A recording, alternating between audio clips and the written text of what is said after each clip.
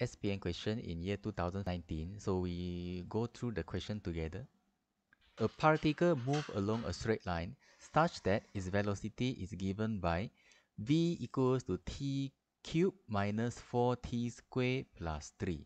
Okay, firstly, it's a cubic equations because t to the power of 3. And secondly, the graph do not have any v-intercept. It means that the initial velocity here, it will be 0. So when you want to draw your graph, you have to start from 0. After passing through fixed point O, find the initial acceleration of the particle. You are advised to find out the equation for displacement and the acceleration. Can still remember how to find the acceleration from the velocity? Differentiate because acceleration is the gradient. 3t squared minus 8t plus 3. Then if you want to get the displacement, we integrate it. T to the power of 4 over 4 minus 4t cubed over 3 plus 3t squared over 2. The a-intercept, which is the 3, that gives you the initial accelerations. When the a is positive, then your graph should be up and then down and then up. You can see the whole thing is moving up. So if negative, it will be down and then up and then down. So the graph will be up, down, up. 1 mark will be given to the equation of acceleration and 1 mark for the initial acceleration, which is 3. Acceleration is less than 6. Then what is the time interval? Your first concept you should refer here is a is less than 6. Our a is 3t squared minus 8t plus 3. Just write it down. 3t squared minus 8t plus 3 less than 6. And you know that if you want to solve it, you have to get the general form first. So we move the 6 to the other side. So 3 minus 6, it becomes negative 3. Then we can factorize it already. I believe that you will get negative 1 over 3 and positive 3. And then you draw the smiley face. And then the two value will be negative 1 over 3 and also positive 3. And because the sign here is less than 0, we refer to the upper side or lower side? Lower side here. So your time is in between 3 and negative 1 over 3. So we write down the sign here, less than. Can you accept this as your final answer? Equation? No. Yes. No. Why? Negative time. Negative. Time cannot be negative. So that's why we have to move forward a bit to the front until the value which is not negative, and then we stop at 0.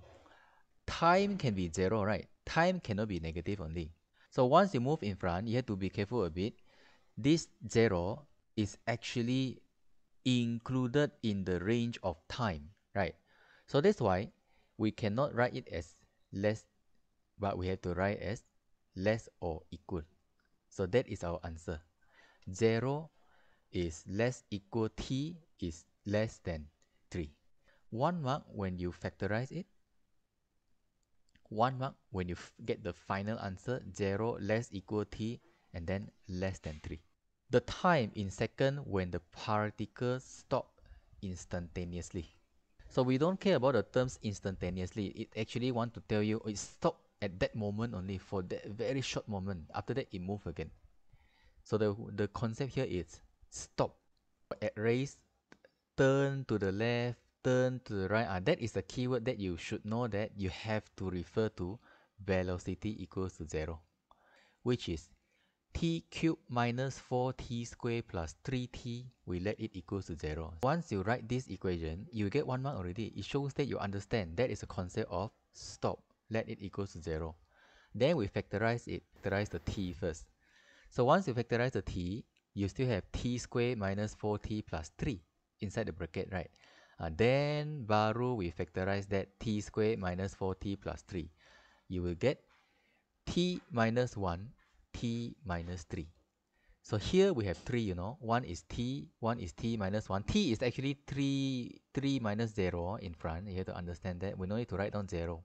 So t minus 3. So with this, we have 3 possible values. One is 0, one is 1, and one is 3. So can you please tell me why I reject the 0? Because 0 is the starting time. That is the first point when the particle is at rest. You got 3 value. Why? Because you got 3 point, right? 1 point, 2 point, and 3 point. So this 3 point is the moment that the particle stops. The particle will stop at 1 second and the third second. Second mark here. You want to find the total distance. You know that total distance means you want to find the total area, which is under the graph, traveled by the particle until the particle return to the fixed point O for the second time. What is the concept we apply when the particle return to the fixed point O? Displacement is 0. Yes, correct. We let the displacement equals to 0. So we factorize the t square first. So we still have t square over 4 minus 4t over 3 plus 3 over 2. I believe that you will get the value. The first one, of course, is 0 lah. And the second one will be 1.613. And the third value will be 3.721.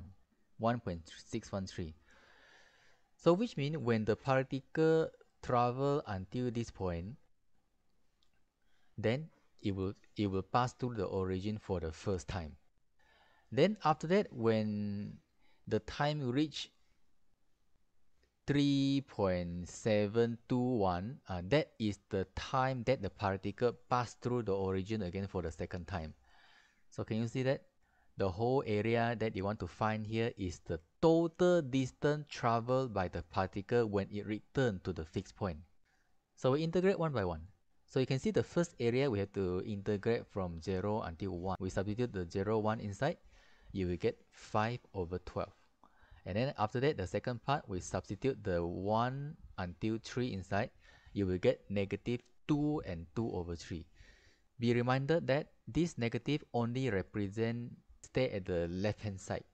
Lastly, we have to integrate from 3 until 3.721. So we get 2.252. With that, we can get our total distance, which is 5 over 12 plus 2 and 2 over 3 plus 2.252. Then we get our final answer, 5.335 meter. Okay, if you are using this method, first mark will be given once you manage to get the time 3.712. Okay, second mark will be given once you integrate it correctly with the correct range here. Third mark will be you get all the value correct and then you plus it. Lastly will be your final answer, 5.335. Displacement here. Share the 1 mark with the time. You know why they share? Because some people, they want to use this method, but they did not manage to find the time 3.721. So that's why after that, everything is wrong. That is the reason why if the student cannot get the time correctly, if they are using this method, so the 1 mark still can be given to the equation of the displacement. Wow, so hard though. Yeah, this So method tough, this method is quite complicated. It might be easier if you draw out. Imagine this one is the starting point. It moves toward the right hand side until 1 second, then it will stop. Then after that, it will turn to left already. The particle move to the right hand side until the first second. Okay? Then after that, it will move to the left hand side until the third second, then it will stop and then start moving to the right again. From the starting point, move to the right hand side for the first second, then stop and then turn to left and move until the third second. It stop again, then starting to move to the right hand side again. It will pass through again the origin for the second time. This is the first time the particle stay at point O. This is the first time the particle return to the point O. This one, actually, it will give you the time of 1.613 for the particle return to the origin for the second time, which gives you the time of 3.721 seconds. But if you're using this method, actually, it's not important for you to know what is the time it returned to the origin, because we can actually find the displacement, right? So we find the first displacement for the particle moving to the right first. So we substitute the 1 inside the equation for the displacement.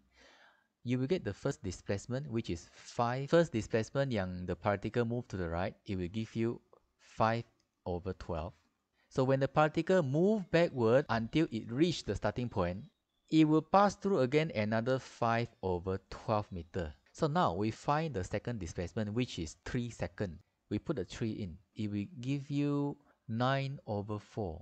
That will give you the displacement of 9/4 here. Then the distance traveled by the particle definitely will be the same, which is 9/4 also, for it to return to the starting point for the second time. So what is the total distance here? 5/12 plus 5/12 plus 9/4 plus 9/4, which give you 5 and 1/3. So if you count it, it will give you 5.33333 lah. So if you compare to the answer just now, 5.335, slightly different a little bit, but honestly, this answer is more accurate. The 1 mark can supposedly given to the equation for the displacement. The second mark will be given either you find the displacement for the time is 1 or the time is 3. Third mark is when you get the value already and then you plus it. Then the fourth mark will be the answer, total distance. Don't you feel this method is much easier compared to the graph? Way easier.